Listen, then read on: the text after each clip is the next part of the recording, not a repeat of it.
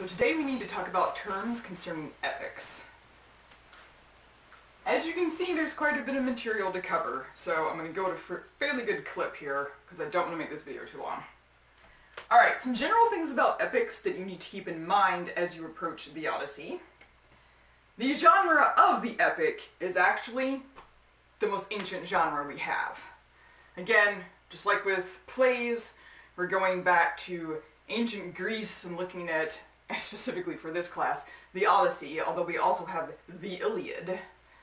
We're talking about something that is 2,700 years old now. That's pretty old. So, really ancient genre. The whole purpose of the epic was to have an elevated style. Keep in mind this is a really long poem. If you've never read the Odyssey before, then you don't know, but it's about this thick. So, the historical person of Homer, there's an argument about whether he really existed specifically as a man named Homer. Whatever, don't care. But he sang this thing.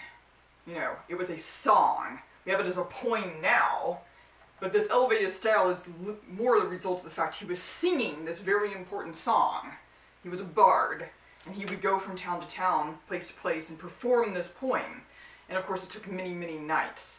So this would take a lot of talent and a lot of resilience to actually pull off.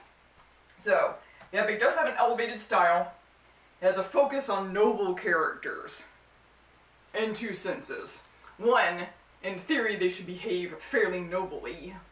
The other being, they should be noble and courageous, which I'll get to in a moment. The focus of the epic is also on the adventures of a central hero. In this case, obviously, Odysseus. And they often trace the founding of a nation or a people. Not always, though, obviously. In the case of the Odyssey, that's not what we have. What we have is a story of a man trying to return home from war. So the Iliad is part one. It is the Trojan War. Odysseus is one of the generals fighting in the war, and he is also the king of Ithaca. Because in ancient Greece, you had city-states, not one unified nation. So the kings of these various city-states got together and served as generals in the Trojan War. So it is not going to trace the founding of a people in this particular case. But some others do. Another classic example would actually be Milton's Paradise Lost. He literally retells the story of the Garden of Eden. So that's tracing the founding of a people there. Alright. Elements and conventions of epics. Your hero must be a very important person of some kind. Again, obviously, Odysseus is quite important. He is a king, and he is also a general serving in the Trojan War, who then spends all of the Odyssey going on this huge journey to get back home to his city kingdom of Ithaca, which is a little island. The hero generally has a tragic flaw, though. They get him in trouble. In Odysseus' case, most assuredly he does, and that's something that I want you to watch for while you're reading. What is his tragic flaw? I chose book 9 for a couple of reasons, but one reason is because it reveals Odysseus' tragic flaw. This is where he gets himself in trouble. If he had just not given in to his tragic flaw, he could have sailed straight home, basically. He could have been home in a matter of weeks. Instead, it took him 10 years to get home, and it's his fault. Alright, the setting is vast. In the Odyssey we have the entire, Greek world, the Mediterranean Sea, it's just a part of the world that they knew of, but they still had him covering a great deal of space. But the other reason why the setting is vast is because epics often involve going down into the underworld. There's this passage that you have to take through the underworld to go through some kind of test or gain some kind of knowledge before you come back to the living world and can finish your quest, whatever that happens to be. So, this is why you often run into supernatural forces. But, first, actions of the hero are courageous. Odysseus is certainly courageous, but that's not the only thing he has going for him. Odysseus is an unusual character for his time period because he actually has something more than bravery on his side. He's smart.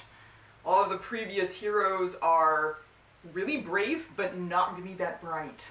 They're basically all brawn, with no brains. So Odysseus breaks this mold and becomes brawn and brains.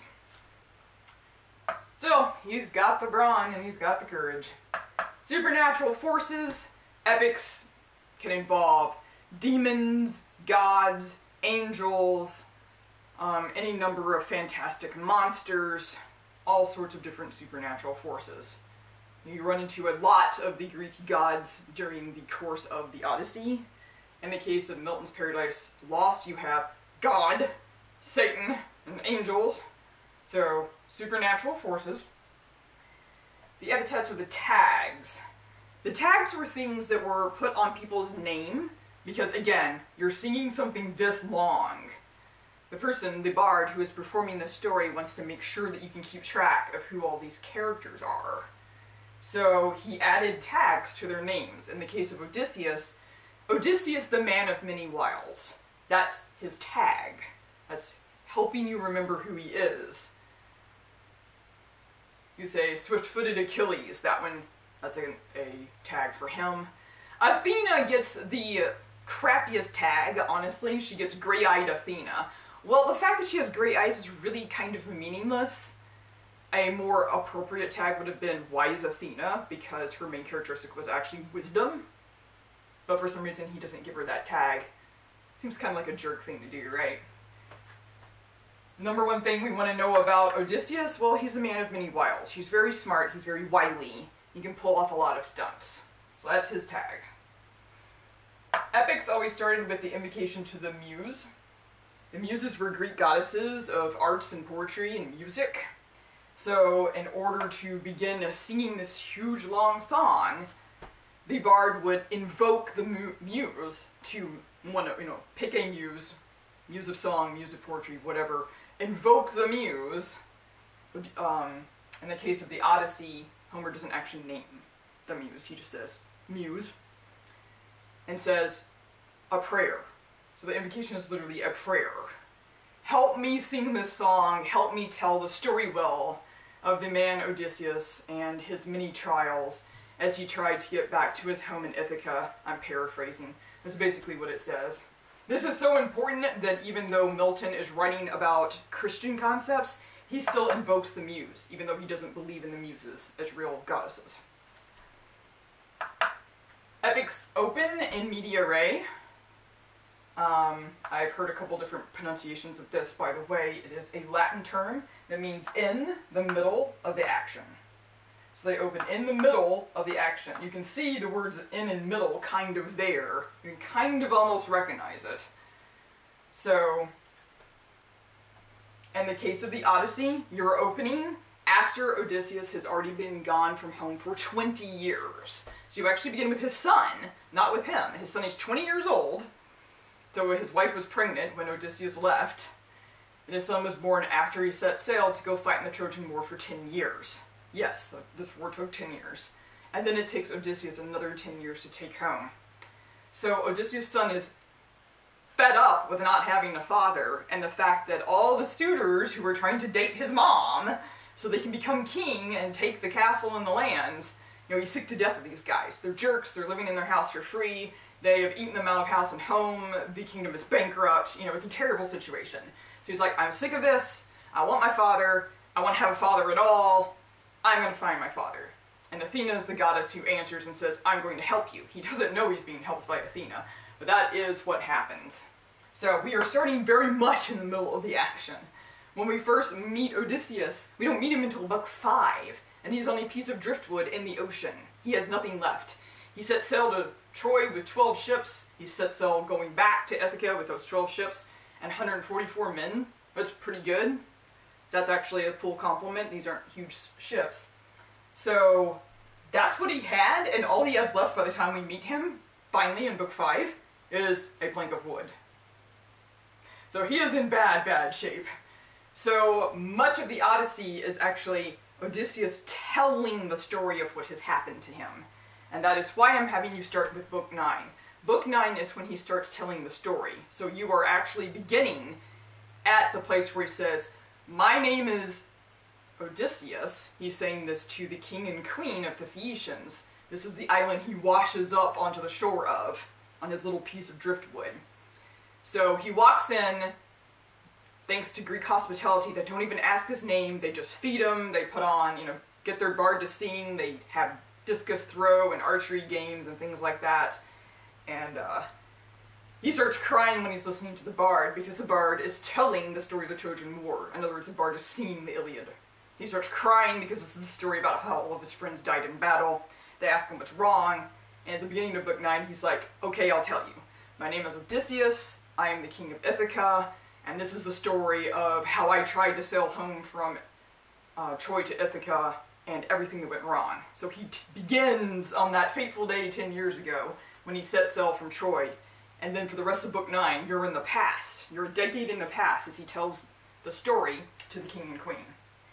This, actually, I'm going to jump over epic similes for a moment, brings us to the concept of epics often having formal speeches.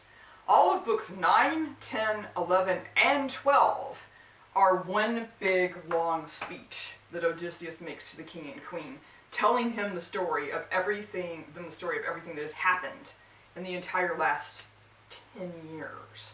So this huge story. Then in book 13 they start reacting to the story.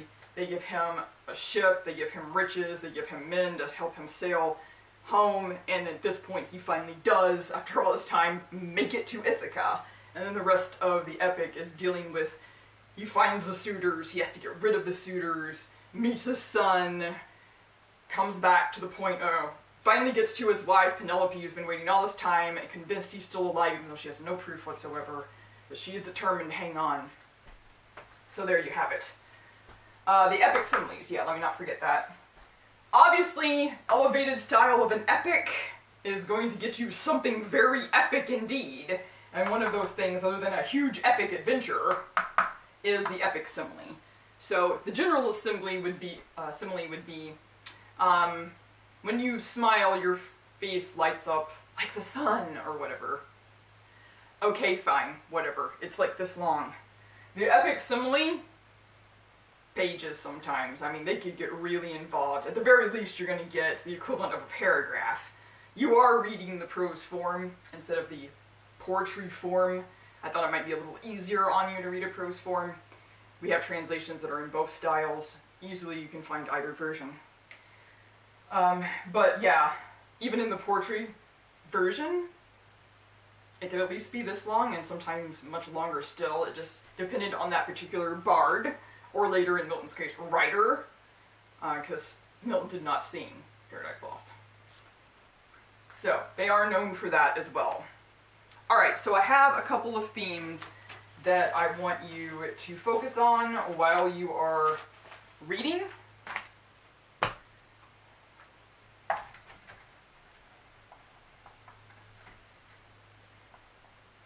These are some themes that go throughout the entire Odyssey, and one of the nice things about Book 9 is they all show up. One is the issue of hospitality.